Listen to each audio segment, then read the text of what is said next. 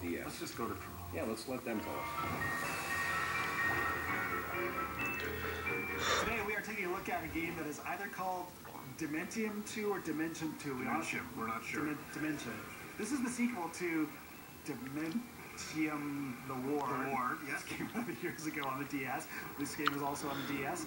Basically a survival horror action type Silent Hill-ish game. But the thing with this game is that you are a patient in an asylum who basically has either entered into hell or it's all in his mind. Ooh, now, which could it be?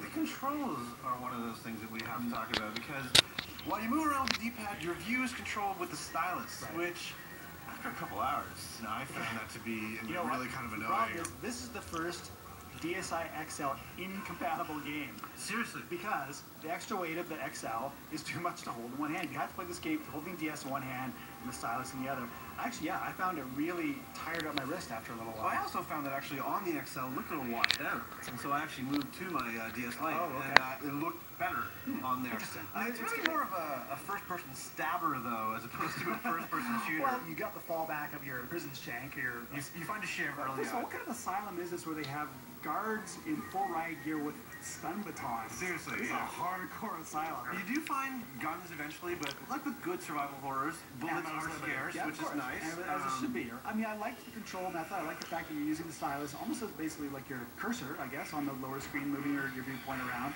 And it looks okay. The monstrosities are kind of cool, but I just thought, I mean, it's a Silent Hill-ish game on a portable console, and the whole point of these games is to terrify you, to make you really sort of psychologically creeped out. It's hard to get creeped out by something that's on the screen that big. It never succeeded in the terrorizing level. Like I said, I mean, I think if you're a survival horror fan, you definitely should check this out. Oh, definitely, yeah. Every element of this game we've seen before, and as soon as I play a video game where I come across the impassable waist-high crate, it just drives me nuts. Don't pull me out of this world by creating barriers that are basically a crate. I need to get aside, but oh Lord, I can't crawl across this crate. For what it is, it does an okay job of translating that experience to the handheld. I just don't think the handheld is the place for that experience, really. For fans of the survival horror genre, particularly looking for something portable, this is something to look at. But overall, what do you think? I gotta give it a 6 out of 10, I think. I think I have to agree. It's 6.